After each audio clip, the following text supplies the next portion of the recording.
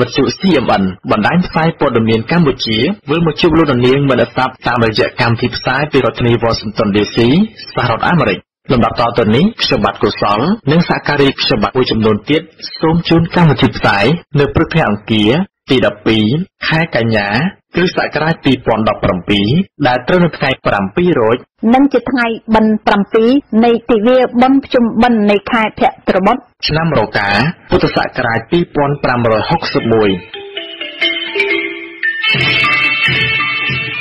លោកអ្នកនាងអ្នកស្ដាប់ជាទីមេត្រីព័ត៌មានសំខាន់នៅព្រឹកព្រលឹមថ្ងៃអង្គារនេះរួមមានអំពី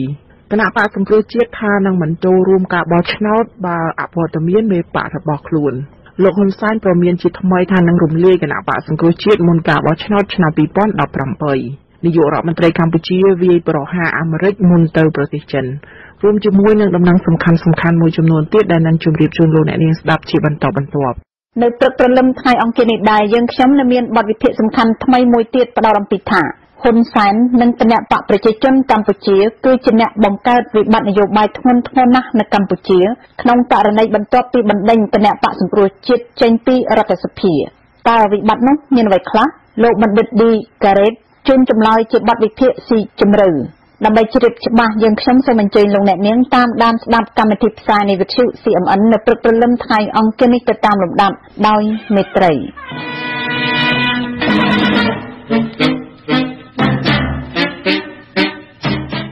កិច្ចចាប់ផ្ដើមនៃកម្មវិធីព័ត៌មានប្រចាំថ្ងៃរបស់វិទ្យុ CMN នៅព្រឹកព្រលឹមថ្ងៃអង្គារនេះនាងខ្ញុំសៅម៉ាសូមជូនខ្លឹមសារពិស្ដារទៅតាមលំដាប់ដូចតទៅគណៈបកប្រឆាំងបានប្រកាសថានឹងមិនចូលរួមការបោះឆ្នោតឆ្នាំ2018ប្រសិនបើអវត្តមានមេបកខ្លួនគណៈលោកហ៊ុនសែននៅថ្ងៃច័ន្ទនេះបានព្រមានរំលាយគណៈបកជាថ្មីម្ដងទៀតបើតុលាការរកឃើញថាលោកកឹមសុខាពិតជាមានទោសក្បត់ជាតិថ្លែងនៅក្នុងសន្និសីទសារព័ត៌មានមួយនៅព្រឹកថ្ងៃទី11ខែកញ្ញានៅពន្ធនាគារត្រពាំង plong នៅក្នុងខេត្តត្បូងឃ្មុំដែលមានការដាក់ពង្រាយសមត្ថកិច្ចជាច្រើនរយនាក់ក្បែរនោះអនុប្រធានគណៈបកសង្គ្រោះជាតិលោកស្រីមួសុខួរបានថ្កោលទោសការចាប់ខ្លួនលោកកឹមសុខានិងប្រកាសថាបកនេះនឹងមិនចូលរួមក្នុងការបោះឆ្នោតឆ្នាំ2018នោះទេបើសិនជាអវត្តមានប្រធានគណៈបកនឹងគ្មានការបោះឆ្នោតមួយដោយសេរីត្រឹមត្រូវនិងយុត្តិធម៌បើសិនជាលោកប្រធានកឹមសុខាដែលជាប្រធាននៃគណៈបកសង្គ្រោះជាតិមិនមានការដោះលែងមិនមកចូលរួមនៅក្នុងការបោះឆ្នោតខាងមុខនិងកត្តាដទៃទៀតលក្ខខណ្ឌដទៃទៀតដើម្បីឲ្យមានការបោះឆ្នោតដោយសេរីនិងយុត្តិធម៌ទេយើងមិនអាចចូលរួមនៅក្នុងការបោះឆ្នោតមួយតែមិនសេរីមិនយុត្តិធម៌ពីព្រោះនោះយើងនឹងធ្វើខុសនឹងឆន្ទៈនៃប្រជារាស្ត្រយើងនិងប្រទេសជាតិយើងនៅថ្ងៃដដែលនោះផងដែរលោកនាយករដ្ឋមន្ត្រីហ៊ុនសែនព្រមមានរំលាយគណៈបកសង្គ្រោះជាតិចោលបើរកឃើញថាបកនោះបានជាប់តាក់ទងនឹងសកម្មភាពរបស់លោកកឹមសុខាហើយលោកហ៊ុនសែនក៏បានបញ្ជាក់ថាបើគ្មានបកប្រឆាំងក៏ការបោះឆ្នោតឆ្នាំ2018អាចប្រព្រឹត្តទៅដោយធម្មតាបានដែរហើយសម្រាប់អ្នកអំពើក្បត់ជាតិមិនត្រូវបានទទួលការអត់ឱនទេសភាបើកការប្រជុំនៅថ្ងៃនេះបើអំពើក្បត់ជាតិនេះត្រូវបានសំគំនិតដោយក្របខ័ណ្ឌបកទាំងមូលបកនោះក៏នឹងត្រូវទទួលរងនៅការដាក់ពិន័យខាងផ្នែកច្បាប់គឺរំលាយគណៈបកនយោបាយចោលតែម្ដងមិនអនុញ្ញាតឲ្យអំពើក្បត់ណាមួយមកបំផ្លាញប្រទេសរបស់យើងដោយកាលពីឆ្នាំ1970ទៀតទេប្រធានគណៈបកសង្គ្រោះជាតិលោកកឹមសុខាត្រូវបានរដ្ឋាភិបាលរបស់លោកហ៊ុនសែននិងតុលាការក្រុងភ្នំពេញចោទថាក្បត់ជាតិខ្មែរដោយសំអាងលើវីដេអូដែលលោកកឹមសុខាថ្លែងនៅក្រៅប្រទេសកាលពីឆ្នាំ2013ថាលោកទទួលជំនួយពីអាមេរិកក្នុងការធ្វើការដើម្បីយកឈ្នះរដ្ឋាភិបាលលោកហ៊ុនសែនតាមគំរូប្រទេសយូហ្គោស្លាវីនិងសេប៊ីយកមកចោទប្រកាន់ក្រោយពីការចាប់ខ្លួនមេបកប្រឆាំងលោកកឹមសុខាតំណាងអង្គការសហប្រជាជាតិនិងស្ថានទូតធំៗរួមមានអង់គ្លេសអូស្ត្រាលីអាមេរិកសហភាពអឺរ៉ុបអាល្លឺម៉ង់និងប្រទេសមួយចំនួនទៀតបានសម្ដែងការព្រួយបារម្ភខ្លាំងជុំវិញការចាប់ខ្លួនមេបករូបនេះហើយពួកគេជំរុញឲ្យរដ្ឋាភិបាលកម្ពុជាបញ្ឈប់ការគំរាមកំហែងទៅលើបកប្រឆាំងប៉ុន្តែប្រទេសកុម្មុយនីសចិនបានគាំទ្រចំណាត់ការរបស់រដ្ឋាភិបាលកម្ពុជា CMN ជាសម្លេងប្រជាធិបតេយ្យ លោកនាយករដ្ឋមន្ត្រីហ៊ុនសែនព្រមមានជាថ្មីគេថាបកប្រឆាំងដ៏ធំនៅកម្ពុជាអាចនឹងត្រូវរំលាយចោលបើរកឃើញថាប្រធានបកនោះមានទោសក្បត់ជាតិដោយតុលាការចាប់ប្រកាន់ថ្លែងក្នុងពិធីចែកសញ្ញាបត្រដល់និស្សិតនៅសាកលវិទ្យាល័យមួយនៅរាជធានីភ្នំពេញកាលពីព្រឹកថ្ងៃទី11ខែកញ្ញាមុនពេលចេញដំណើរទៅប្រទេសចិនលោកនាយករដ្ឋមន្ត្រីហ៊ុនសែនបានព្រមមានជាថ្មីទៀតថាគណៈបកសង្គ្រោះជាតិអាចនឹងត្រូវរំលាយចោលនៅមុនការបោះឆ្នោតជាតិឆ្នាំ2018ខាងមុខលោកព្រមមានថាមន្ត្រីបកប្រឆាំងផ្សេងទៀតដែលជាប់ពាក់ព័ន្ធអាចនឹងត្រូវតុលាការចាប់ពីបទផ្សំគំនិតផងដែរបើរកឃើញថាប្រធានគណៈបកសង្គ្រោះជាតិគឺលោកកឹមសុខាមានទោសក្បត់ជាតិនិងខុបខិតជាមួយបរទេសដើម្បីផ្ដួលរំលំរដ្ឋាភិបាលប្រសិនបើបកនយោបាយនៅតែបន្តរារាំងហើយនៅតែបន្តការពារជួនគាត់ជាតិនេះមានន័យថាបកមួយនេះគឺគាត់ជាតិទៅហើយដូច្នេះគ្មានពេលវេលាដើម្បីនឹងត្រូវទុកបកនេះដំណើរការនៅក្នុងប្រជាធិបតេយ្យនៅកម្ពុជាតទៅទៀតទេលោកនាយករដ្ឋមន្ត្រីហ៊ុនសែនមានប្រសាសន៍បន្ថែមថាបើគ្មានបកប្រឆាំងក៏ការបោះឆ្នោតឆ្នាំ2018អាចប្រកបទៅដោយធម្មតាផងដែរមិនមែនមានតែបកនយោបាយមួយទេបកនយោបាយច្រើនណាស់ដែលទៅចូលរួមបោះឆ្នោតកម្ពុជារំលាយបកនយោបាយមួយតែក៏នៅមានបកនយោបាយច្រើនសម្រាប់ការបោះឆ្នោតអនុប្រធានគណៈបកសង្គ្រោះជាតិលោកស្រីមួសុខួរអះអាងថាគណៈបកសង្គ្រោះជាតិនឹងមិនចូលរួមការបោះឆ្នោតនៅឆ្នាំក្រោយទេប្រសិនបើរដ្ឋាភិបាលមិនដោះលែងលោកកឹមសុខាលោកស្រីរិះគន់ថាបើបកប្រឆាំងត្រូវគេហាមឃាត់មិនឲ្យចូលប្រគល់ប្រជែងនៅការបោះឆ្នោតឆ្នាំ2018នឹងមិនអាចទទួលយកបានឡើយដោយថាការបោះឆ្នោតនោះគ្មានសេរីត្រឹមត្រូវនិងយុត្តិធម៌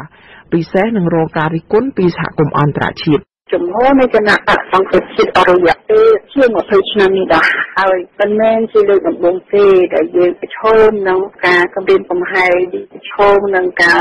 គម្រាមកំហែងក្នុងការរំលាយគណៈបកក្នុងការចាត់ចងមិនមែនជារឿងថ្មីសុទ្ធទាំងមិនមែនជារឿងថ្មីសុទ្ធតែសោះយើងបានឃើញហើយថាសេចក្តីថ្លែងការណ៍នៃប្រទេសដែលជាប្រទេសប្រជាធិបតេយ្យដែលជាម្ចាស់ជំនួយអរិយពេលជាង20ឆ្នាំនេះមកហើយគឺគេយល់ច្បាស់ណាស់ថាគឺត្រូវតែមានលទ្ធិប្រជាធិបតេយ្យដែលចេញហើយវាលទ្ធិប្រជាធិបតេយ្យនោះត្រូវតែមានការបោះឆ្នោតដោយត្រឹមត្រូវសេរីនិងយុត្តិធម៌ទើបប្រទេសជាតិប្រទេសកម្ពុជាយើងអាចឈានទៅការអភិវឌ្ឍមួយដែលចំណេញដល់ប្រទេសជាតិដូច្នេះសេចក្តីថ្លែងការណ៍ទាំងឡាយនៃសហគមន៍អន្តរជាតិសហចាស់ជំនួយតែគេបានជួយយើងត្រូវការគេបានយល់ច្បាស់ណាស់គឺថាលោកត្រូវតែមានការបោះឆ្នោតដោយត្រឹមត្រូវសេរីនិងយុត្តិធម៌ហើយគឺត្រូវតែគេរដ្ឋាភិបាលនោះប្រសូតចេញមកពីការបោះឆ្នោតដោយត្រឹមត្រូវនិងសេរីយុត្តិធម៌ទើបជាអាចថាជាទទួលស្គាល់ថាជារដ្ឋាភិបាលដែលមានលក្ខណៈត្រឹមត្រូវតាមច្បាប់នៅថ្ងៃច័ន្ទដដែលនោះមានអង្គការក្នុងស្រុកចំនួន13បានចេញសេចក្តីថ្លែងការណ៍បង្ហាញក្តីបារម្ភជុំវិញការគំរាមកំហែងអង្គការសង្គមស៊ីវិលនិងការចាប់ខ្លួនលោកកឹមសុខាបន្ទាប់អង្គការសង្គមស៊ីវិលទាំងនោះស្នើឲ្យរដ្ឋាភិបាលកម្ពុជានិងសហគមន៍អន្តរជាតិជួយស្ដារស្ថានភាពនយោបាយនេះឲ្យប្រសើរវិញដោយថាដើម្បីឆ្ពោះទៅរកការបោះឆ្នោតមួយដែលមានសេរីត្រឹមត្រូវនិងយុត្តិធម៌នៅឆ្នាំក្រោយប្រធានគណៈបកសង្គ្រោះជាតិលោកកឹមសុខាត្រូវអាជ្ញាធរចាប់ខ្លួននៅឯគេហដ្ឋានរបស់លោកកាលពីយប់ថ្ងៃទី2កញ្ញាឈានចូលថ្ងៃទី3តាមបញ្ជាផ្ទាល់ពីលោកហ៊ុនសែនលោកកឹមសុខាគឺជាមនុស្សទី3ដែលត្រូវរដ្ឋាភិបាលរបស់លោកហ៊ុនសែនបញ្ជាឲ្យអាជ្ញាធរចាប់ខ្លួនដាក់ពន្ធនាគារបន្ទាប់ពីលោកមាសប៊ុនឆៃប្រធានគណៈបកផ្នែករួបរวมជាតិដែលចោទពីបទផលិតគ្រឿងញៀននិងលោកសួនសេរីរដ្ឋាប្រធានគណៈបកអំណាចខ្មែរដែលចោទពីបទប្រមាថកងទ័ពជាតិនិងប្រមាថព្រះមហាក្សត្រ CMN ជាសម្លេងជនរងគ្រោះលោកនាយករដ្ឋមន្ត្រីហ៊ុនសែនដដែលបានបន្តវាយប្រហារដល់ពាក្យសម្ដីនិងចាប់ប្រកាន់ទៅលើអាមេរិកថា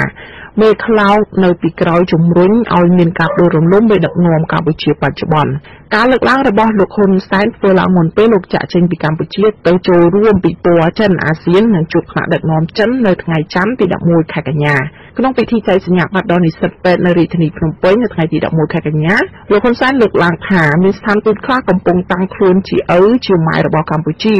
និងចោទស្ថានទូតនោះថាជាក្រុមបំផ្លាញនិងជាមេខ្លោងរបស់ក្រុមប្រឆាំងនៅកម្ពុជាដែលការលើកឡើងនេះទំនងសំដៅទៅលើស្ថានទូតអាមេរិក ស្ថានទូតខ្លះកំពុងតាំងខ្លួនធ្វើជាឪជាម៉ែរបស់ប្រទេសកម្ពុជាគេមិនមែនតំណាងឲ្យរដ្ឋមួយទេពិតមែនតែជាស្ថានទូតក៏ប៉ុន្តែជាសម្ដីរបស់អគ្គរដ្ឋទូតរឿងអី Facebook បង្ហោះត្រីមួយរួចហើយទៅជារឿងឯណាផ្សេងបកស្រាយទៅណាផ្សេងតើគេមកកម្ពុជាគេមកធ្វើឪកម្ពុជាម៉ែឪកម្ពុជាឬក៏យ៉ាងម៉េចក្របបែកមក2លាន5 7សែនតោនមិនតាន់បានដោះស្រាយជាប់ទេហើយវាយឯងហើយគេលុយឯទៀតវាឆ្ងាញ់ឲ្យរឿងហ្នឹងហើយក្រុមហ្នឹងហើយជាក្រុមបំផ្លាញហើយជាមេខ្លោងជាកូនជឹងរបស់គេគឺនៅកម្ពុជាអ្នកវិភាគនយោបាយកម្ពុជាលោកបណ្ឌិតមាសនេះមានប្រសាសន៍ថាការដែលមានដឹកនាំខ្មែរព្យាយាមវាយប្រហារអាមេរិកមុនពេលទៅជួបថ្នាក់ដឹកនាំកុម្មុយនីសចិននេះមិនមែនជាលើកទី1នោះទេហើយថាជាការលើកឡើងរបស់លោកហ៊ុនសែនគ្រាន់តែចង់បានជំនួយណាមួយពីចិនប៉ុណ្ណោះលោកមាសនេះបន្តថាបើតាមរដ្ឋធម្មនុញ្ញកម្ពុជាត្រូវរាប់រកគ្រប់ប្រទេសមហាអំណាចដោយមិនអាចលំអៀងទៅខាងប្រទេសណាមួយឡើយពីខាងការជាព្រមក្រាំងជាមួយអាមេរិកគឺដើម្បីឲ្យមហាមិត្តចិនពេញចិត្តរួចហើយអាចមានបានទទួលលុយរាប់រយលានដុល្លារពីចិនទៀតណាដើម្បីយកមកប្រគ្រប់ថវិកាជាតិសម្រាប់ប្រើឆ្នាំ2018បើយើងមើលនៅក្នុងរដ្ឋធម្មនុញ្ញប្រទេសយើងជាប្រទេសមួយដែលមានឯករាជ្យអព្យាក្រឹតបានន័យថាយើងរាប់រងទៅជាមួយនឹងដងល្អជាមួយមហាអំណាចទាំងអស់ណាតាមថាបាត់បង់មហាអំណាចណាមួយនោះអានឹងវាចោទជាសំណួរគាត់តើគោលនយោបាយការបរទេសរបស់យើងនៅដើរហ្នឹងវាស្ថិតនៅក្រោមបរិបទរដ្ឋធម្មនុញ្ញយើងដែលអត់នៅពេលដែលយើងបរាជ័យមិនបានរក្សានៅទំនាក់ទំនងឲ្យបានស្មើភាពនឹងមហាអំណាចហើយយើងបែរទៅជាអោបយកប្រទេសទាំងនេះនៅជាមហាអំណាចលោកហ៊ុនសែននៅថ្ងៃនេះក៏បានរំលឹកដែរថាអាមេរិកគឺជាអ្នកនៅពីក្រោយខ្នងការធ្វើរដ្ឋប្រហារលន់នល់ក្នុងការផ្ដួលរំលំរបបគ្រប់គ្រងសម្ដេចនរោត្តមសីហនុហើយថាអាមេរិកបានទម្លាក់គ្រាប់បែករាប់លានគ្រាប់មកលើកម្ពុជាប៉ុន្តែលោកហ៊ុនសែនហាក់មិនបានរំលឹកថាចិននៅពីក្រោយខ្នងរបបខ្មែរក្រហមដែលជំរុញឲ្យមានការសម្លាប់ពលរដ្ឋខ្មែររាប់លានអ្នកនោះទេចា៎លោកអ្នកនាងមនៈស្ដាប់ជាទីមេត្រីព័ត៌មានសំខាន់នៅព្រឹកព្រលឹមថ្ងៃអង្គារនេះដែលរាយការណ៍ជូនដល់នាងខ្ញុំសៅម៉ាសូមបញ្ចប់ត្រឹមតែប៉ុណ្ណេះវិទ្យុ CMN បម្រើប្រជាជាតិខ្មែរលោកអ្នកនាងមិនដែលស្ដាប់ជាទីមេត្រីវិទ្យុ CMN នៅមានសេចក្តីរាយការណ៍សំខាន់មួយចំនួនទៀតដែលនឹងផ្សាយជូនទៅតាមលំដាប់សូមអញ្ជើញតាមដានស្ដាប់បន្តដោយមេត្រី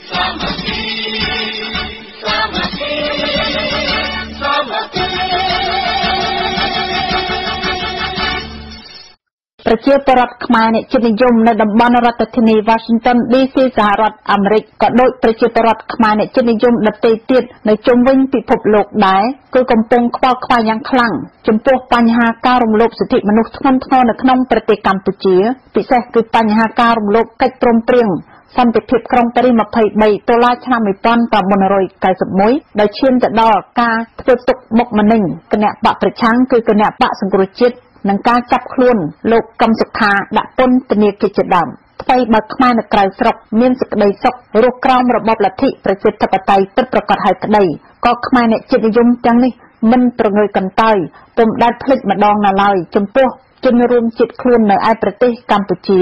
នៅឯមាតុភូមិកំណើតដែលកំពុងរងទុក្ខបុកម្នេញពីរបបផ្ដាច់ការហ៊ុនសែនអាស្រ័យហេតុនេះតំណាងខ្មែរអ្នកជាតិនិយមជាថ្នាក់ដឹកនាំនៃអង្គការសង្គមស៊ីវិលខ្មែរអាមេរិកកាំងជាច្រើនរួមមានអង្គការ Cambodia American Alliance CAA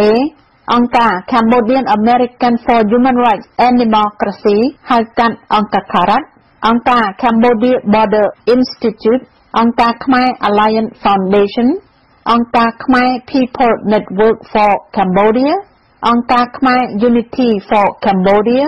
អង្គការ Meborn Foundation អង្គការ Our Mutual National Interest International ហៅកាត់អង្គការ Omni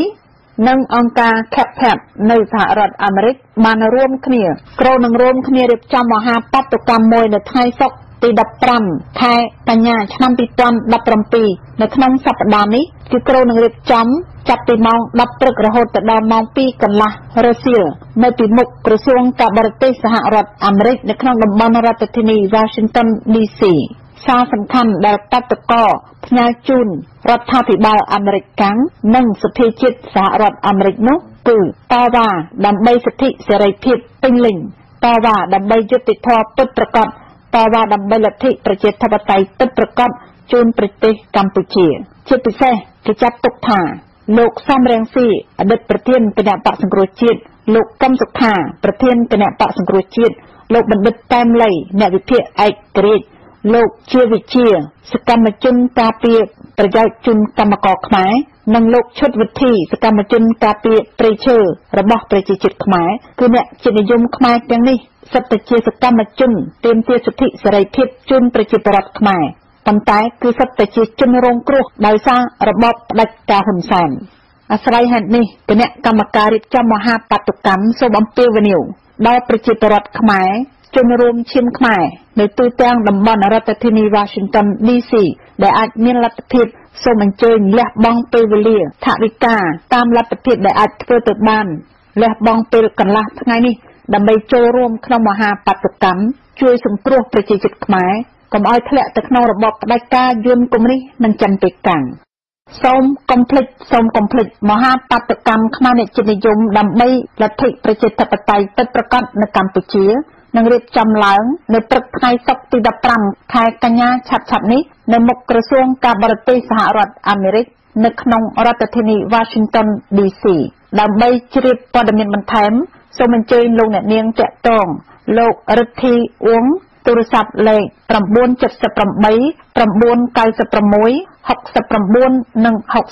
69ឬក៏អាចតាក់ទងលោកយប់កំតឹងទូរស័ព្ទលេខ703 675 39និង97ឬតាក់ទងលោកទូចវិបុលទូរស័ព្ទលេខ703 350 79និង11សូមអរគុណ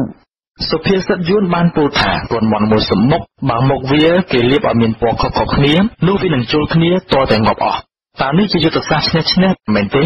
លោកអ្នកនាងមិនស្ដាប់ជាទីមេត្រីថ្ងៃនេះវិទ្យុ CMN មានកិត្តិយសលើកយកសំណួរមួយចំនួនពីលោកអ្នកស្ដាប់វិទ្យុ CMN ដែលបានផ្ញើមកយើងខ្ញុំដើម្បីសូមអញ្ជើញលោកវាគ្មិននៃវិទ្យុ CMN មកឆ្លើយបំភ្លឺទៅតាមសំណួរលោកអ្នកស្ដាប់ដែលចង់ដឹងទាក់ទិននឹងបញ្ហានយោបាយនៅក្នុងប្រទេសកម្ពុជានៅពេលបច្ចុប្បន្ននេះចានាងខ្ញុំសូមជម្រាបជូនថានៅថ្ងៃនេះវាគ្មិនកិត្តិយសនៃវិទ្យុ CMN ដែលឆ្លើយនឹងសំណួរលោកអ្នកស្ដាប់គឺ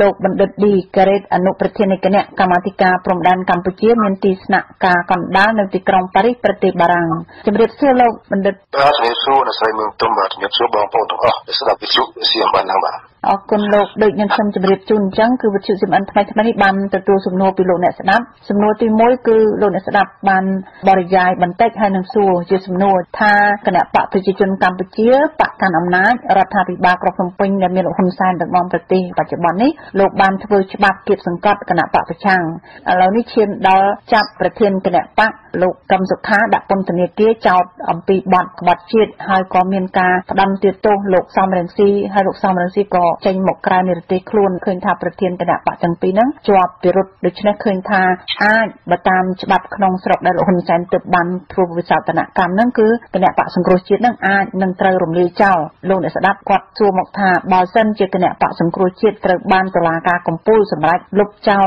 ឬក៏ដកចេញពីបញ្ជីប្រកួតប្រជែងនៃការបោះឆ្នោតជាតិឆ្នាំ2018នោះតើសមាជិកសភានៃគណៈបកសង្គ្រោះជាតិដែលមានចំនួន55រូបនេះនៅក្នុងសភាហើយនឹងចំនួនសមាជិកក្រុមប្រឹក្សាគុំសង្កាត់ដែលទើបបោះឆ្នោតខាងគណៈបកសង្គ្រោះជាតិជាប់បានជាង500អាសនៈនោះនឹងមានអនាគតទៅជាយ៉ាងណាคล้ายទៅជាយ៉ាងណាហើយបញ្ហានេះបើសិនជាកើតឡើងមែននោះគឺរដ្ឋសភាជាតិកម្ពុជានឹងមានតែ67រូបនៃសមាជិកបកកាន់អំណាចអញ្ចឹងតើសភានឹងស្របច្បាប់ឬក៏យ៉ាងម៉េចសូមអញ្ជើញលោកបកស្រាយសំណួរទី1នេះសិនសូមអញ្ជើញមុននឹងចាប់ដើមឆ្លើយនឹងសំណួរអស់ហ្នឹងខ្ញុំគ្រាន់តែសូមរំលឹកអំពីព្រឹត្តិការណ៍ការចាប់ខ្លួនលោកកឹមសុខាចោទកម្ពុជាចូលដៃខុបខិតជាមួយនឹងសហរដ្ឋអាមេរិកអីអាហ្នឹងណាតើវាមានប្រតិកម្មយ៉ាងម៉េចខ្លះនៅក្នុងពិភពលោកនៅក្នុងប្រទេសកម្ពុជាយើងមិនបាច់រំលឹកឡើងវិញទេអំពីការដែលគេមកចាប់ចងលោកកឹមសុខាទាំងយុគកណ្ដាលអត្រាណាលោកកឹមសុខាដែលជាសមាជិកសភាណាហើយជាប្រធានបកជំទាស់ដ៏សំខាន់បំផុតមួយនៅកម្ពុជាហ្នឹងយើងមិនបាច់លើកឡើងវិញទេយើងដឹងដល់គ្នាហើយតែខ្ញុំគ្រាន់តែជំរាបរំលឹកជូនឲ្យដឹងថានៅក្នុងលោកសេរីនេះដូចជាតាំងពីនៅសហរដ្ឋអាមេរិកក្តីនៅអឺរ៉ុបដែលមានប្រទេសសំខាន់ដូចជាប្រទេសអង់គ្លេសប្រទេសបារាំងប្រទេសអាល្លឺម៉ង់និងធំ របស់ហ្នឹងគឺមតិលេងសាធារណៈរបស់គេហើយនឹងរដ្ឋាភិបាលគេបានថ្កោលទោសនៅអំពើដែលលោកហ៊ុនសែនបានប្រព្រឹត្តទៅលើបពប្រឆាំងហើយចុងក្រោយហ្នឹងគេថ្កោលទោសអំពីការចាប់លោកកឹមសុខាដោយមានការចាប់ប្រកាន់ថាបានក្បត់ជាបានធ្វើចាស់កិច្ចឲ្យបរទេសអីអញ្ចឹងនោះគេថ្កោលទោសគ្រប់កន្លែងទាំងអស់ទាំងមតិសាធារណជនទាំងអង្គការសារព័ត៌មានធំនៅក្នុងប្រទេសនានាហ្នឹងគឺថ្កោលទោសគ្រប់គ្នាហើយគេសូមឲ្យលោកហ៊ុនសែនដោះលែងលោកកឹមសុខាជាបន្ទាន់ដោយគ្មានលក្ខខណ្ឌអីទាំងអស់ព្រោះគេឃើញថាការដែលចាប់ប្រកាន់ទៅលោកកឹមសុខាហ្នឹងវាគ្មានមូលដ្ឋានអីស្របច្បាប់ត្រឹមត្រូវច្បាស់លាស់ដែលគួរឲ្យគេចាត់ទុកថាជាអំពើអូក្រិដ្ឋបាននោះអត់មានហ្នឹងខ្ញុំសូមជូនជ្រាបអំពីរែងប្រតិកម្មនៅក្នុងពិភពលោកយ៉ាងហោចថាវាថាផ្នែកលោកសេរីនេះឲ្យឃើញច្បាស់អំពីរឿងនោះហើយប្រតិកម្មរបស់ជាពលរដ្ឋខ្មែរវិញនៅក្រៅប្រទេសសហរដ្ឋអាមេរិកក៏ដូចជានៅប្រទេសបារាំងណាដូចគ្នាគឺយើងទាមទារឲ្យមានការដោះលែងបកគលសេរីភាពសិទ្ធិសេរីភាពឲ្យលោកកឹមសុខាវិញជាបន្ទាន់ដោយគ្មានលក្ខខណ្ឌអីទាំងអស់ពីព្រោះលោកកឹមសុខាអត់បានប្រព្រឹត្តបទល្មើសអីទេយើងយល់អញ្ចឹងរួចហើយពីថ្ងៃសៅរ៍កន្លងមកនេះនៅប្រទេសបារាំងនៅទីក្រុងប៉ារីសហគមន៍ខ្មែរដែលរស់នៅប្រទេសបារាំងមកពីប្រទេសអឺរ៉ុបខ្លះនានាចូលរួមធ្វើបាតកម្មមួយហើយបាតកម្មហ្នឹងធ្វើញ៉ាត់មួយផ្ញើទៅឲ្យប្រធានាធិបតីនៃប្រទេសបារាំងលោកអេម៉ានូអែលម៉ាក្រុងដែលជាសហប្រធាននៃកិច្ចព្រមព្រៀងទីក្រុងប៉ារីឆ្នាំ1991ស្ដីអំពីកម្ពុជាផងយើងផ្ញើទៅជូនលោកម៉ាក្រុងហ្នឹងក្នុងនាមលោកជាប្រធានាធិបតីនៃប្រទេសបារាំងដែលជាហត្ថលេខីមួយនៃទីសញ្ញាក្រុងប៉ារីហើយជាសហប្រធាននៃកិច្ចព្រមព្រៀងក្នុងខែទៅទៀតអំពាវនាវសូមឲ្យលោករៀបចំគណៈកម្មការអន្តរជាតិមួយត្រួតពិនិត្យការអនុវត្តនៃកិច្ចព្រមព្រៀងទីក្រុងប៉ារីហ្នឹងដោយរដ្ឋាភិបាលហ៊ុនសែនព្រោះយើងបានសង្កេតឃើញថារដ្ឋាភិបាលហ្នឹងបានរំលោភលើសិទ្ធិនៃអ្នកដំណើររាស្ត្របានរំលោភលើសិទ្ធិសេរីភាពនៃបុគ្គលបានរំលោភលើសិទ្ធិនៃការបញ្ចេញមតិនិងការផ្សព្វផ្សាយព័ត៌មានណាដែលមានចែងនៅក្នុងរដ្ឋធម្មនុញ្ញនិងជាពិសេសមានចែងច្បាស់ថាឲ្យត្រូវមានការគោរពកិច្ចព្រមព្រៀងទីក្រុងប៉ារីឆ្នាំ1991ដែលលោកហ៊ុនសែនខ្លួនឯងហ្នឹងបានចុះហត្ថលេខា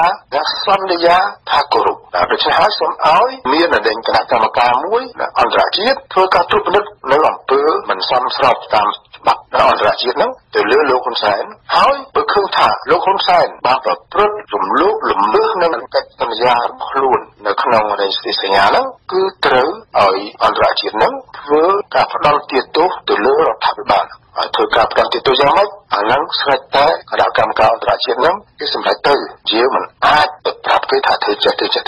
អត់ទេបាទគេសម្រេចទៅឲ្យមានការធ្វើទោសការពិន័យណាទៅលើអំពើខុសច្បាប់របស់នាយករដ្ឋាភិបាលអាហ្នឹងជាការតវ៉ាមួយផ្នែកការពារលោកកឹមសុខាមិនមែនតែការពារត្រឹមតែលោកកឹមសុខាទេជាបុគ្គលនោះទេគឺការពារច្បាប់រដ្ឋធម្មនុញ្ញនៃប្រទេសកម្ពុជាការពារស្ថាប័នរដ្ឋសភានៃប្រទេសកម្ពុជាហើយនឹងការពារលក្ខន្តិកៈនៃអ្នកដំណើររាស្ត្ររបស់ប្រទេសកម្ពុជាដែលយើងធ្វើនោះគឺក្នុងន័យហ្នឹងមិនមែនជារឿងត្រឹមតែការពារបុគ្គលម្នាក់ទេមិនទេបាទអាហ្នឹងមួយផ្នែកចំណែកនៅក្នុងស្រុកវិញនៅកម្ពុជានឹងវិញលោកស្រីបានលើកសំណួរមកខ្ញុំថាតើគណៈបកសង្គ្រោះជាតិត្រូវធ្វើយ៉ាងម៉េចដើម្បីការពារសិទ្ធិសេរីភាពនៃប្រធានរបស់ខ្លួនលោកកឹមសុខាហ្នឹងហើយធ្វើឲ្យលោកកឹមសុខាហ្នឹងរួចផុតអំពីការចោទប្រកាន់របស់រដ្ឋាភិបាលរបស់លោកហ៊ុនសែនខ្ញុំអត់មានអ្នកសំណងអីជាមួយនឹងអ្នកដឹកនាំគណៈបកសង្គ្រោះជាតិទេ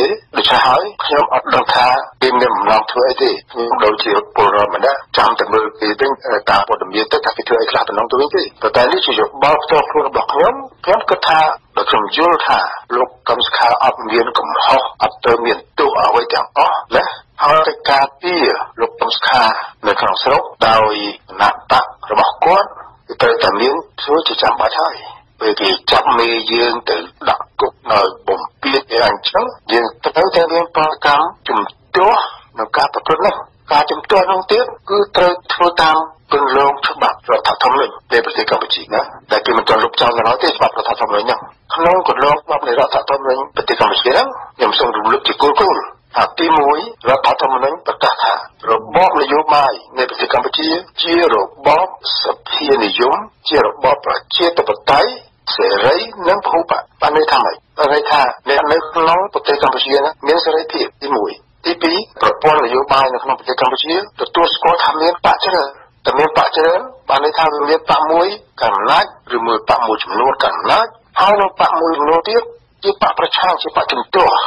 អ្នកដែលកាន់អំណាចមានសិទ្ធិដឹកនាំការងាររដ្ឋាភិបាលជាចែងក្នុងរដ្ឋធម្មនុញ្ញក៏តែបកជំទាស់ក៏មានសិទ្ធិធ្វើការជំទាស់ណាធ្វើការរិះគន់ទៅលើដំណើរការដែលរដ្ឋាភិបាលបានប្រព្រឹត្តហ្នឹងមួយផ្នែកទៀតរបបនយោបាយជារបបសភានិយមអានោះចែងនៅក្នុងរដ្ឋធម្មនុញ្ញចឹងបានន័យថាម៉េចបានន័យថារដ្ឋាភិបាល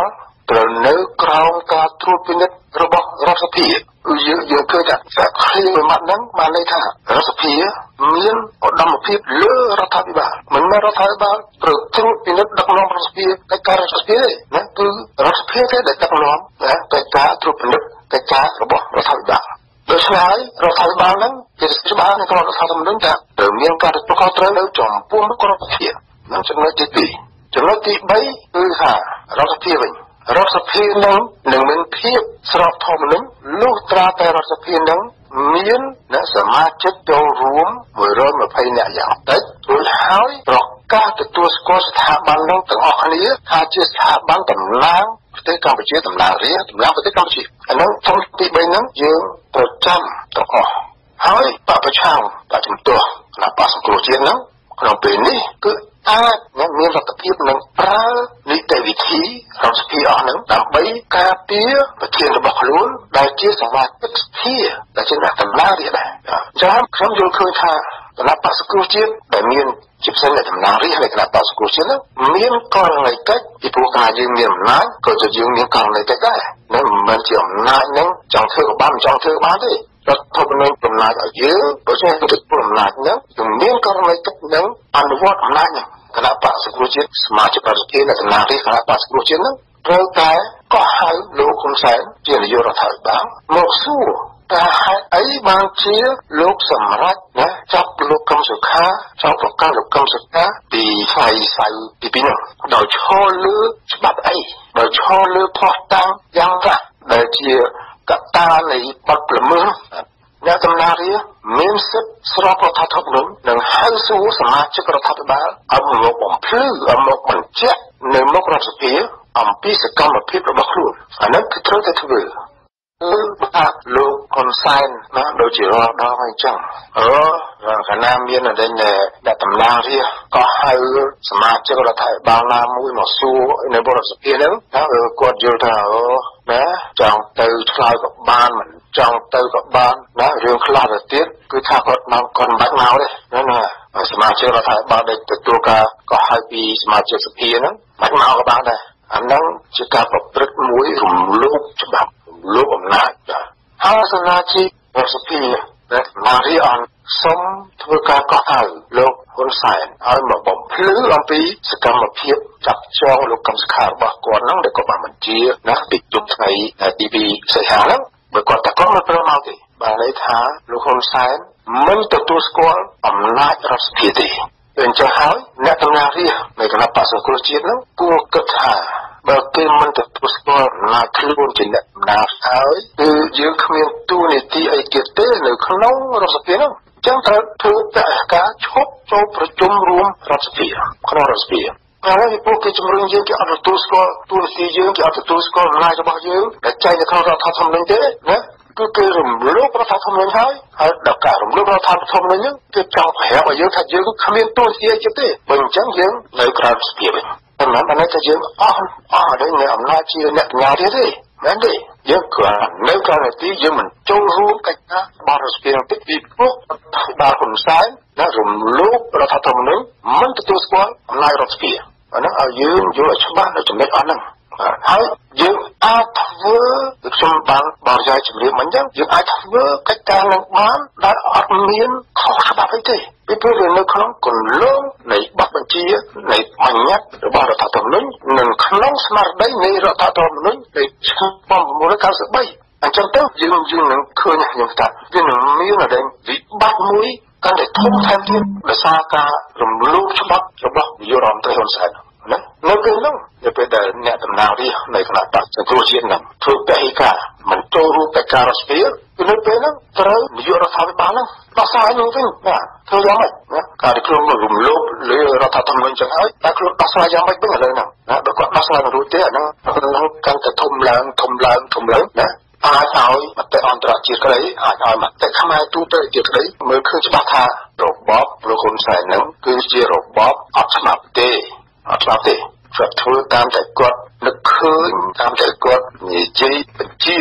តាមមាត់ប្រទេសទៅគ្មានច្បាប់ណាគ្រប់គ្រងសម្ដីគាត់កាយវិការគាត់ទេហើយដូចហើយដោយថាគាត់នោះវាមានជាអ្នកមនុស្សខ្លាំងមនុស្សអីក្នុងស្រុកអីចឹងហើយគាត់ដោះស្រាយទៅបើអ្នកតំណាងរាស្ត្រនៃគណៈបក្សសង្គ្រោះជាតិហ្នឹងអត់មានលទ្ធភាពនឹងដោះស្រាយបញ្ហារបស់នយោបាយរបស់ស្រុកទេអាហ្នឹងមានតែអ្នកម្ខាងទៀតដោះស្រាយទៅធ្វើយ៉ាងម៉េចអាហ្នឹងយើងនឹងឃើញតទៅថ្ងៃមុខទៅទៀតខ្ញុំមិនអាចទូទាយបានទេក្នុងរឿងហ្នឹងបាទឥឡូវចំណុចទី2នៅក្នុងការសំខាន់ហើយលោកហ៊ុនសែនគាត់បន្តការរំលោភច្បាប់ហ្នឹងតទៅទៀតគាត់ស្នើឲ្យតុលាការជាន់ខ្ពស់ជាន់ទាបអីអស់ហ្នឹងណាឱកាសនៅការបិទគណៈបក្សសង្គ្រោះជាតិ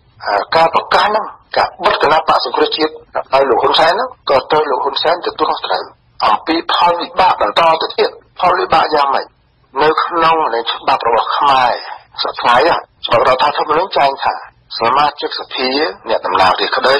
សមាជិកនៃព្រឹទ្ធសភាក្តីគឺជាអ្នកតំណាងប្រជាជាតិខ្មែរទាំងមូលមិនត្រឹមតែតំណាងមណ្ឌលរបស់ខ្លួនទេឃ្លាហ្នឹងបានន័យថាម៉េចឃ្លាហ្នឹងបានន័យថាអ្នកតំណាងរាស្ត្រខ្មែរហ្នឹងដែលជាប់ឆ្នោតជាតំណាងរាស្ត្រហើយហ្នឹងជាតំណាងប្រជាជាតិដូច្នេះមិនមែនត្រឹមតែតំណាងមណ្ឌលឬមិនមែនថាជាត្រឹមតែតំណាងបកទេណាអញ្ចឹងហើយបានជាខ្ញុំយកទីហោនៅស្រុកបារាំងហើយថ្មីទៀតមានជាមួយថ្មីតំណាងរាស្ត្ររបស់បកលោកប្រធានាធិបតីម៉ាក្រុងម្នាក់ជាប់ឆ្នោតមកដោយការគ្រប់គ្រងរបស់បកនោះយើងថាអីច្រើនអីចឹងទៅណាសម្រាប់ការគេរីគុំគាត់បានសុំលាលែងអំពីសមាជិកភាពនៃគណៈបកនយោបាយរបស់លោកម៉ាក្រុងគាត់លាលែងពីគណៈបកនោះការដែលគាត់លាលែងពីគណៈបកនោះណាគាត់នៅតែជាតំណាងរាស្ត្រនៃប្រទេសបារាំងជានិច្ចក៏អត់មានបាត់បង់ទូនីតិសិទ្ធិសេរីភាពជាតំណាងរាស្ត្ររបស់គាត់ទេពីព្រោះគាត់បានខ្លាយជាតំណាងរាស្ត្រនៃប្រជាជាតិបារាំងទាំងមូលទៅហើយនៅពេលដែលគាត់ជាប់ឆ្នោតណាពីសម័យរបស់ឆ្នោតកន្លងទៅនៅក្នុងច្បាប់ខ្មែរគេមានចែងអញ្ចឹងនៅក្នុងរដ្ឋធម្មនុញ្ញថាអ្នកតំណាងរាស្ត្រជាតំណាងប្រជាជាតិខ្មែរដែលមិនត្រឹមតែជាតំណាងនៃមណ្ឌលរបស់ខ្លួនទេក៏ប៉ុន្តែ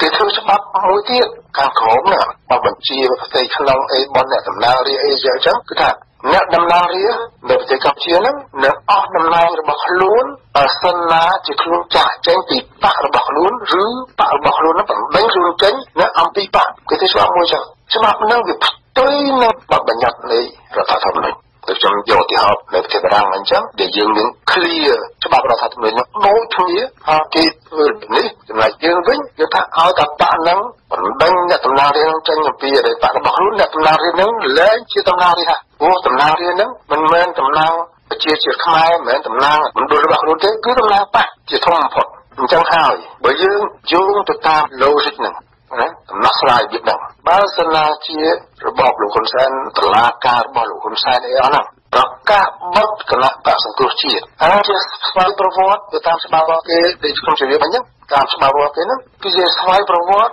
អ្នកតំណាងរាស្ត្រអ្នកដែលជាប់ឆ្នោតណាជាមេឃុំក្តីជាអ្នកទីប្រឹក្សាស្រុកខេត្តអីក៏អត់អីក្តីនឹងដែលចេញអំពីរែងគណៈបក្សសង្គ្រោះជាតិទៅហ្នឹងត្រូវអស់ទូលនីតិរបស់គ្នាអាហ្នឹងគឺបើយើងប្រវត្តិច្បាប់ដែលមកធ្វើទៅរដ្ឋាភិបាលយើងតែគេធ្វើឲ្យគេអនុវត្តតែយើងដល់ហើយបាទអាហ្នឹងគឺថាវាអស់ទូលនីតិរបស់គ្នាអស់ទូលនីតិបើនៅលើផ្ទៃរដ្ឋសភាវិញវាបានន័យថារដ្ឋសភានៅពេលហ្នឹងមានសមាជិកតែ67-68 នាក់របស់គណៈបកប្រជាជនកម្ពុជានោះទេដូច្នេះវាអត់គ្រប់ចំនួននៃចំនួនចាំបាច់ដើម្បីផ្ដល់នៅធម្មនុញ្ញភាពនៃរដ្ឋសភាគឺរដ្ឋសភានឹងលែងស្របរដ្ឋធម្មនុញ្ញហើយពីព្រោះរដ្ឋធម្មនុញ្ញបានបញ្ជាក់ថារដ្ឋសភាស្របរដ្ឋធម្មនុញ្ញគឺតើតែមានសមាជិក120នាក់យ៉ាងតិចបានន័យថាពីការបោះឆ្នោតលើកមុនហ្នឹងវា123នាក់ពួកគេខែអាសនៈ3ទៀតដូច្នេះវាតើមានសមាជិកគ្រប់123នាក់ធ្វើការនៅក្នុងរដ្ឋសភា ទើបរដ្ឋសភាហ្នឹងថាឥឡូវបើលោកហ៊ុនសែនអំណាចហ៊ុនសែនហ្នឹងបំបត្តិគណៈបក្សសង្គ្រោះជាតិហ្នឹងទៅវាអត់ទាំងវត្តមានរបស់អ្នកតំណាងរាជ55អ្នកទៅទៀតណាដូច្នេះហើយរដ្ឋសភាខ្លួនឯងហ្នឹងក៏អស់ធម្មនុញ្ញភាពដែរហើយរដ្ឋសភាខ្លួនឯងអស់ធម្មនុញ្ញភាពរដ្ឋសភាដែលបានតែងតាំងរដ្ឋាភិបាលហ៊ុនសែនរដ្ឋាភិបាលហ៊ុនសែនមិនតែងតាំងខ្លួនឯងទេណាគឺតែងតាំងដោយរដ្ឋសភាណាព្រះមហាក្សត្រគ្រាន់តែចង្អុលថាត្រូវដាក់នរណាគួរដាក់នរណាជានាយករដ្ឋមន្ត្រីតែប៉ុណ្្នឹងទេហើយគួរដាក់ហើយនឹងមិនមែនព្រះមហាក្សត្រនឹងថាគួរដាក់ហើយនឹងទេស្មើទៅហើយនឹងទេគេត្រូវតែទទួលទេតើតែរដ្ឋសភាទទួលស្គាល់ហើយសម្រាប់ដាក់បុគ្គលនឹងធ្វើជានាយករដ្ឋមន្ត្រីបើគ្មានការសម្រេចរបស់រដ្ឋសភាទេគ្មាននរណាធ្វើជានាយករដ្ឋមន្ត្រីបានទេអាហ្នឹងយើងត្រូវមើលច្បាប់រដ្ឋធម្មនុញ្ញខ្មែរពី93ហ្នឹងពលហ៊ុនសែនខ្លួនឯងហ្នឹងទទួលស្គាល់ដោយស្បាប់ទៅទៀតថាមិនឲ្យធ្វើអីទាស់នឹងបទបញ្ញត្តិនៃរដ្ឋធម្មនុញ្ញទេចឹងហើយរដ្ឋាភិបាលហ៊ុនសែនហ្នឹងក៏ត្រូវជារដ្ឋាភិបាលគ្មានភាពស្រស់ស្អាតដែរពីព្រោះអត់មានរដ្ឋសភាពីព្រោះរដ្ឋសភាមានគ្មានធម្មនុញ្ញភាពហើយលោកហ៊ុនសែនសាកទៅសាកល្បងណាបិទគណៈបក្សសង្គ្រោះជាតិទៅសាកលើមើលតើប្រតិកម្មអន្តរជាតិមកវិញណាយ៉ាងម៉េចគេនៅទទួលស្គាល់រដ្ឋាភិបាលហ៊ុនសែនទៀតទេបើរដ្ឋាភិបាលនោះវាអត់មានស្របស្រាប់អីសោះណាចឹងមកថាវាមានហេតុផលណាវាមានផលវិបាករហូតដល់ហ្នឹងរួចហើយដល់អង្គការសហជាតិទៀតតើគេអាចទទួលស្គាល់របបមួយណាដែលអត់ស្របស្រាប់ទេអាចទទួលស្គាល់រដ្ឋាភិបាលហ៊ុនសែនហ្នឹងថាជាអ្នកតំណាងប្រទេសកម្ពុជាហ្នឹងស្របស្រាប់ទេអាសនៈរបស់កម្ពុជានៅในអង្គការសហជីវជាតិហ្នឹងវាមានលក្ខណៈស្របស្រាប់ទេស្របជារបស់នោះតែបើគ្រូមិនមានលក្ខណៈស្របស្រាប់ជារបស់ខ្លួនខ្លួនមិនអាចតំណាងស្របបានទេហ្នឹងគឺថានៅក្នុងនីតិវិធីនៃច្បាប់រដ្ឋធម្មនុញ្ញនិងច្បាប់អន្តរជាតិខ្ញុំសូមជម្រាបឲ្យបងប្អូនយើងជ្រាបឲ្យច្បាស់យល់ឲ្យច្បាស់ចំណុចអស់ហ្នឹងណាមិនមែនថាចង់បើកចង់បិទអីណាឲ្យរស់ណាធ្វើការបាននេះស្រែកច្បាស់ចិត្តខ្លួនទេមិនមែនទេណាបើយើងនៅប្រកាសថារបបយើងណាស្របរដ្ឋធម្មនុញ្ញបើមិនចឹងទេណាលោកហ៊ុនសែនមានជំរឿនមួយទៀតដែរលែងទទួលស្គាល់រដ្ឋធម្មនុញ្ញ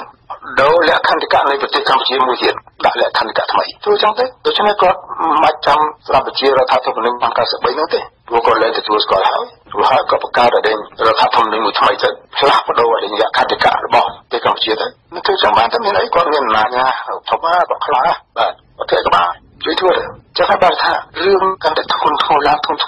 នៅក្នុងស្រុកនៅក្នុងប្រទេសដោយសារអីគឺដោយសារលោកហ៊ុនសែននោះមិនមែនណាគេធ្វើទៅគាត់នឹងហើយបងក៏ទីតណាក៏ភាពចលាចលវិវត្តនៅក្នុងប្រទេសជាតិឯង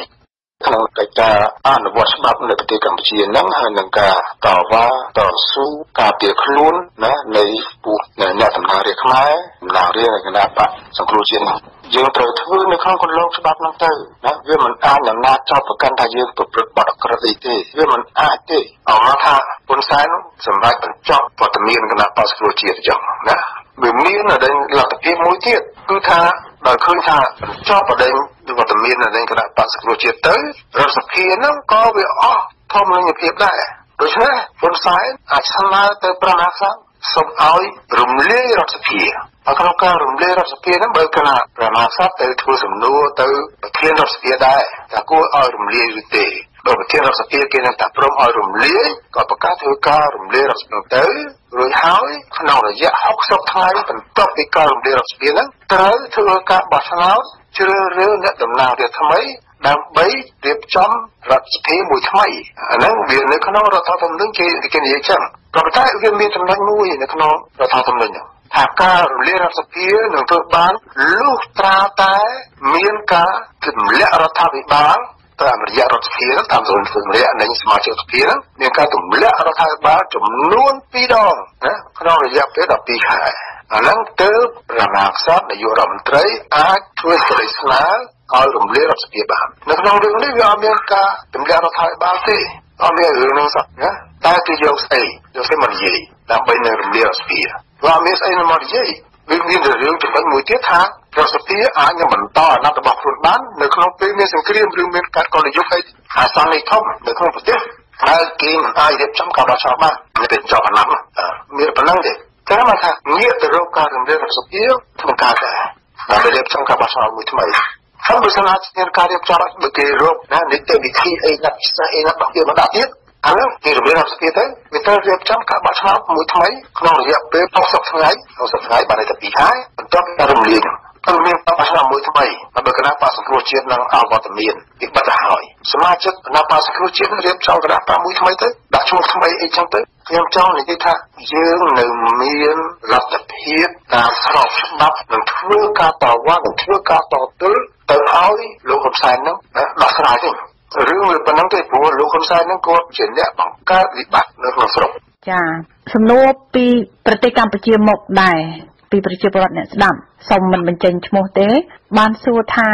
នៅពេលដែលគណៈបកសង្គ្រោះជាតិត្រូវបានរំលាយសភាជាតិខ្វះសមាជិក55រូបខ្វះគោរមទៅជាមិនស្របច្បាប់នៅពេលដែលព្រះមហាក្សត្រសោយរាជ្យមានសភាមិនស្របច្បាប់តើតួនាទីរបស់ព្រះមហាក្សត្រយ៉ាងម៉េចដែរសូមលោកបំភ្លឺជូនលោកអ្នកស្ដាប់នៅពេលនេះចំពោះប្រជាជាតិខ្មែរក្នុងស្ថានភាពដូចនេះ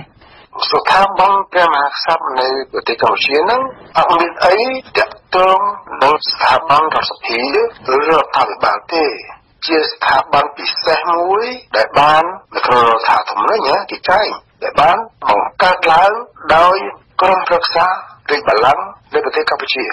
គឺក្រុមប្រឹក្សារាជបល្ល័ង្កនឹងហើយទេដែលចង្អុលទៅក្សត្រម្នាក់ឲ្យផ្ដល់ឋានៈជាព្រះមហាក្សត្រដូច្នេះវាអត់មានចំណងអីទាក់ទងជាមួយនឹងរដ្ឋសភាជាមួយនឹងរដ្ឋាភិបាលទេអត់មានទេណាដូច្នេះព្រះមហាក្សត្រលោកអាចគង់នៅក្នុងលក្ខណៈនេះថាអត់មានរដ្ឋសភាអត់មានរដ្ឋាភិបាលអត់មានអីចឹងព្រះមហាក្សត្រអាចគង់ជាព្រះមហាក្សត្រជានិច្ចពីព្រោះតំណែងរបស់លោកស្ថាប័ននឹងខាងមាន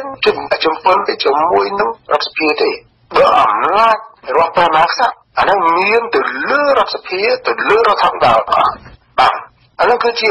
ការរៀបចំរចនាសម្ព័ន្ធនយោបាយពិសេសមួយដែលយើងទទួលស្គាល់ដូចជានៅប្រទេសបារាំងប្រធានាធិបតីនៃសាធារណរដ្ឋបារាំងអត់មានចំណងទាក់ទងអីជាមួយនឹងរដ្ឋសភាជាមួយនឹងរដ្ឋាភិបាលទេពីព្រោះប្រធានាធិបតីត្រូវបានជាប់ឆ្នោតដោយអ្នកបោះឆ្នោតផ្សេងអំពីការបោះឆ្នោតនៃជ្រើសរើសតំណាងរាស្ត្រវាមានអ្នកបោះឆ្នោតពីរច្រើនដូច្នេះគឺថានៅពេលមួយគេឲ្យបោះឆ្នោតរើសតំណាងរាស្ត្រដើម្បីរៀបចំសភារដ្ឋសភាឬមួយក៏ព្រឹទ្ធសភារបស់គេហ្នឹងទៅមួយទៀតឲ្យប្រជារាស្ត្របានដដែលហ្នឹងបោះឆ្នោតរើសស្ថាប័នមួយទៀតដូច្នេះអ្នកដែលបានទទួលអាណត្តិជាតំណាងរាស្ត្រហើយនឹងទទួលអាណត្តិជាប្រធានាធិបតីនៃសាធារណរដ្ឋខុសគ្នាវាមានការគ្រប់គ្រងច្បាប់ខុសគ្នាតែគាត់ថាដល់បានប្រធានាធិបតីហើយឲ្យប្រធានាធិបតីហ្នឹងត្រួតពិនិត្យការរដ្ឋាភិបាលត្រួតពិនិត្យថាបានខ្លួនឯងអានេះគឺជាការចែងច្បាប់មកគេធ្វើអញ្ចឹងយើងមិនអាចយើងចិត្តបញ្ចូលគ្នាទៅពេញប្រតិបត្តិគ្នាតាមតែយើងស្មានទេមិនទេ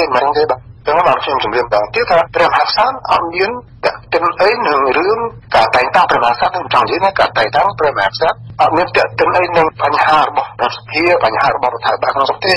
ទោះជានៅពេលមួយយើងអត់ប្រមាថចា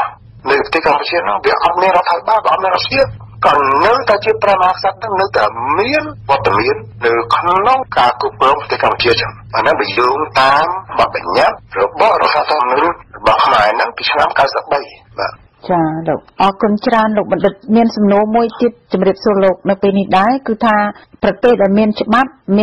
តាមបែបលទ្ធិប្រជាធិបតេយ្យនីតិរដ្ឋប្រទេសខ្លះមានច្បាប់នីតិរដ្ឋដែរតែនីតិរដ្ឋរបស់កុម្មុយនីសផ្ដាច់ការបើសិនជាក្នុងករណីនេះកន្លងមកនេះឃើញថាក្រុមបកកាន់អំណាចហ៊ុនសែនគណៈបកប្រជាជនកម្ពុជានោះបង្កើតច្បាប់ធ្វើវិសោធនកម្មច្បាប់នឹងច្រើនក៏ប៉ុន្តែ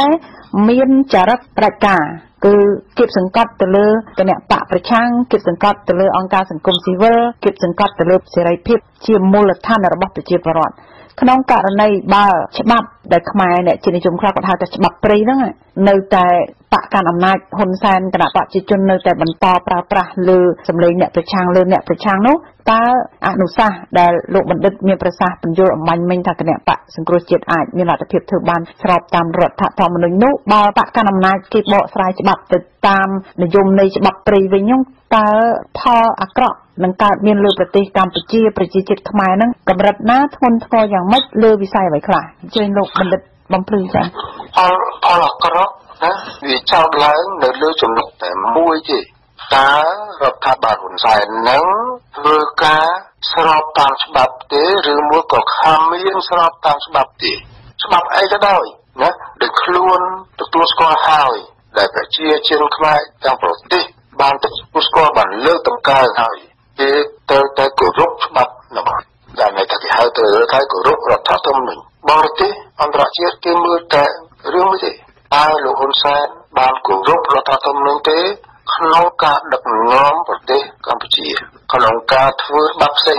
ដើម្បីគ្រប់គ្រងប្រទេសគេមើលតែប៉ុណ្្នឹងទេស្របច្បាប់រដ្ឋធម្មនុញ្ញឬមិនស្របច្បាប់បើគេឃើញហើយច្បាប់ដែលគាត់ធ្វើតាមប្រមាណនឹងរដ្ឋបတ်សិទ្ធិសេរីភាពប្រជាពលរដ្ឋរដ្ឋបတ်ដំណើរការធ្វើដាក់ឧបសគ្គទៅដល់បពឆាបបជំទាស់អីហ្នឹងគេឃើញអស់ហើយថាវាផ្ទុយនឹងបទបញ្ញត្តិនិងស្មារតីនៃរដ្ឋធម្មនុញ្ញសំខាន់13គេឃើញអស់ហើយណាក៏ប៉ុន្តែគេដឹងដែរគេដឹងទៀតថាការគាត់ធ្វើផ្ទុយហ្នឹងគាត់នឹងត្រូវបង្កើតមានវិបត្តិនយោបាយនៅក្នុងស្រុកណាជាចាំបាច់ឥឡូវនេះក៏បានបង្កើតវិបត្តិនយោបាយ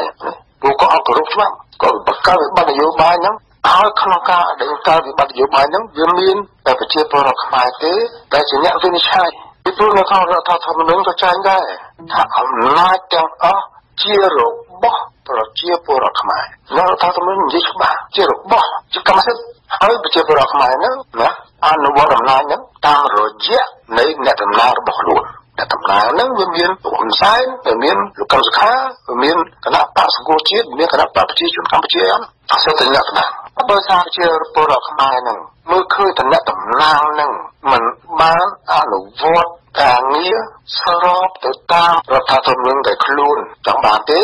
អាហ្នឹងទៅប្រជាជនខ្មែរធ្វើការវិនិច្ឆ័យមុនគេបាទបរទេសមហាអំណាចផ្សេងគេមិនអាចវិនិច្ឆ័យស្នាអ្នកកណ្ដាលអំណាចខ្មែរហ្នឹងដែលប្រព្រឹត្តផ្ទុយនឹងរដ្ឋធម្មនុញ្ញរបស់ខ្លួនហ្នឹងជំនួសប្រជាជនខ្មែរទេគេអាចធ្វើអីបានតែនៅក្នុងលទ្ធភាពនៃទំនាក់ទំនងអន្តរជាតិគឺថាទំនាក់ទំនងរបស់គេជាមួយនឹងរដ្ឋាភិបាលហ៊ុនសែនប៉ុន្តែគេមិនអាចប្រកាសទម្លាក់ហ៊ុនសែនអីបានទេគេអត់ធ្វើបានទេគឺមានតែប្រជាពលរដ្ឋខ្មែរទេដែលត្រូវទម្លាក់អ្នកតំណាងខ្លួនដែលមិនធ្វើស្របច្បាប់រដ្ឋធម្មនុញ្ញអានឹងយើងត្រូវបែងចែកឲ្យច្បាស់នៅមុខទូនីតិប្រជាជនខ្មែរដែលយើងជាម្ចាស់អំណាចហើយដែលគោលអំណាចឲ្យគេនោះក៏យើងមានការខុសដែរព្រោះបើយើងប្រកួតឲ្យមនុស្សធ្វើតែផ្ដាច់ក៏ឲ្យយើងមិនពិន័យអាហ្នឹងគឺយើងត្រូវទទួលផលវិបាករស់ថ្នាក់មកលើខ្លួនវិញចាំទទួលទៅហ្នឹងហើយដែលហៅថាទទួលខុសត្រូវតើប្រជាពលរដ្ឋខ្មែរសម្រេចយ៉ាងម៉េចចាអរគុណច្រើនលោកបណ្ឌិតឌីការ៉េតអនុប្រធាននៃគណៈកម្មាធិការព្រំដែនកម្ពុជាមានទីស្នាក់ការកណ្ដាលនៅទីក្រុងប៉ារីសប្រទេសបារាំងដែលបានផ្ដល់ចម្លើយពិស្ដារជូនលោកអ្នកស្ដាប់នៃវិទ្យុ CMN នៅពេលនេះចាបាទអរគុណច្រើនអ្នកស្រីនឹងទុំបាទខ្ញុំសូមធ្វើសេចក្តីសំណូមពរជូនទៅបងប្អូនទាំងអស់ដែលស្ដាប់វិទ្យុ CMN ហ្នឹងសូមបានសេចក្តីសុខសប្បាយចូលបានមានអនាគតមួយភ្លឺស្វាងអរគុណចាហើយឆ្លៀតក្នុងឱកាសនេះដែរនាងខ្ញុំនឹងទុំនិងសហការីរបស់នាងខ្ញុំដែលជាអ្នកស្ម័គ្រចិត្តនៃវិទ្យុ CMN សូមជម្រាបលោកអ្នកនាងមិនអ្នកស្ដាប់វិទ្យុ CMN ទាំងអស់នៅជុំវិញពិភពលោកសូមឲ្យបានជ្រាបថាបើលោកអ្នកនាងមានចម្ងល់ទាក់ទិនទៅនឹងបញ្ហានយោបាយនៅក្នុងប្រទេសកម្ពុជាសូមអញ្ជើញតាក់ទងមកវិទ្យុ CMN តាមរយៈអ៊ីមែលដែលមានសាយដ្ឋាន mtdc2017@gmail.com ឬតាក់ទងមកយើងខ្ញុំតាមរយៈ Facebook សូមអញ្ជើញធ្វើ comment ផ្ដល់ជាសំណួរតាមរយៈ Facebook ដែលលោកអ្នកចូលស្ដាប់ជារៀងរាល់ថ្ងៃនោះគឺ Cambodia Media Network CMN ចាសូមអញ្ជើញចូលស្ដាប់ហើយសួរជាសំណួរមកយើងខ្ញុំនឹងលើកសំណួរលោកអ្នកស្ដាប់ជូនវាគ្មិនកិត្តិយសរបស់យើងខ្ញុំនៅក្រៅស្រុកសូមអរគុណច្រើនលោកអ្នកស្ដាប់ជាទីមេត្រី